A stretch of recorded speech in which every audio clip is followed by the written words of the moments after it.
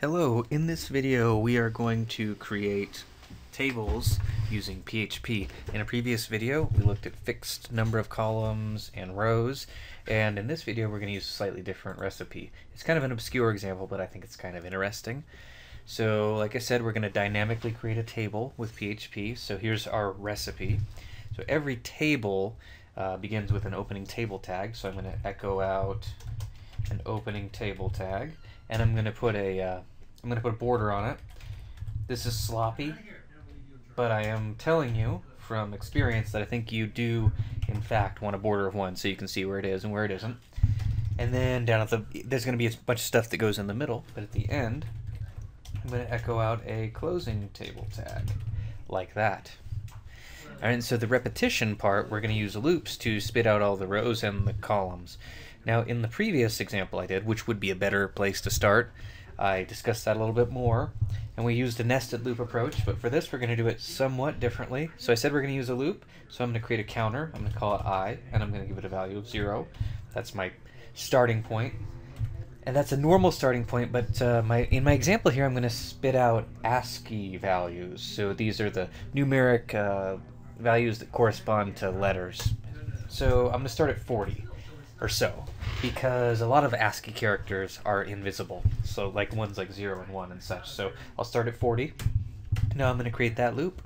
So I'll say while I is less than, I need to make again a somewhat arbitrary decision about how far I want to go with these ASCII characters. I'll go to 200 or so. So remember, these things, these values are just these kind of, they're the characters associated with numbers. You don't need to understand that particularly well right now. And the last part of this recipe is incrementing my counter. So that's a loop. So I've got an opening table tag before the loop, a closing table tag at the end of the loop, and then my loop is going to be responsible for spitting out the TRs and the TDs. So this is going to be get a little bit more complicated. So I think I'm going to deal with the TDs before I deal with the TRs, which seems like a bad idea, but the TRs are going to be the more complicated part of this discussion. So I'm going to, for each trip through this loop, let's echo out an opening TD tag and a closing TD tag, and the contents are going to be something that I get from calling a function. The function is called CHR, and it takes numbers and it translates them into ASCII characters. So that's kind of what I want to do, but I'm telling you, that's not going to work correctly. You can't call a function inside of double quotes like that, so instead what I do is I'm going to have to utilize some concatenation. So I close that little string right there, and I press a dot to concatenate. Then I head to the end of the function, I press dot, and I open.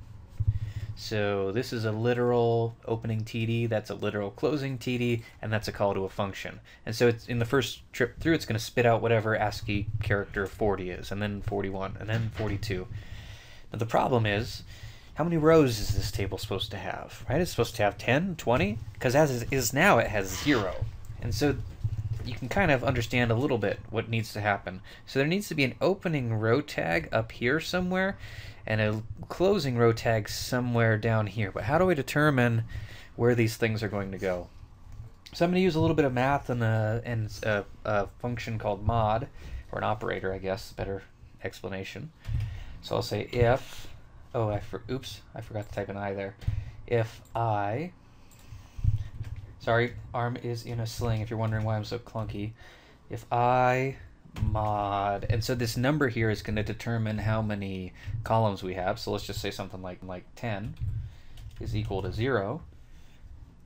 Then I want to echo out an opening row tag like that. So in the first case, 40 mod 10 is going to be 0. So on the first trip through, it's going to open a row, and then I just have to figure out when I'm going to close it.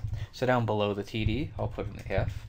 So if I mod 10 is equal to 9, which would be the end of the row, then I'm going to print out a closing row tag. And so that number of rows and columns is determined by these things here. And this value, where you're detecting the end of the row, if that's how you want to define it, is going to be one less than the thing you're modding by. So let's save this thing and open it up in a browser and see how it looks. That's my previous example. And I get something like that, which is exactly what we were looking for. It's weird to look at. If you're not sure what I mean by ASCII values, just Google ASCII table. I thought about showing one to you, but I'm not trying to make this video any longer than it is. So the character with an ASCII value of 40 is a left parenthesis, a right parenthesis 41, right? A star or multiplication symbol is 42, and you can see there's your letters, there's your numbers, and then you start getting into some more obscure symbols as you get closer to 200. But you can kind of see how that worked out. Let me give you another tip, because we are looking at this. I'm going to have a quick look at the page source. You notice how this giant line, which goes for, I don't know, 1,000 characters or so. One way to make that much more readable is to, how about just make a decision about where I want the code to break. So how about after I close each row, I put in a /n, which is a new line character. Now that's not going to have any bearing on the finished product. Sorry, wrong one. I have a bunch of tabs open here. You see, that's what it does to the source code. So the source code still looks horrendous, but it's more manageable. And this page here didn't get affected at all. But my source code now has line breaks in it. And it just makes it a lot easier to see what's actually going on, a lot easier to debug it. So that's another approach to creating tables with PHP. Before I showed you like a nested loop approach to doing it. This way we use some ifs to mathematically detect the beginning and the end of a row. If you wanted to make changes to this, like if you wanted there to be 8 columns, then I would just do this, and I would set that to 7, and I would save that and refresh it. Try and not open up the broken page, and you'll see the effects of that. So kind of a cool technique for creating a table in PHP. So hopefully that helps you to just see the second example of how to dynamically create tables in PHP. It's a very useful skill. You'll run into it at some point, I'm sure of that. Thanks for watching.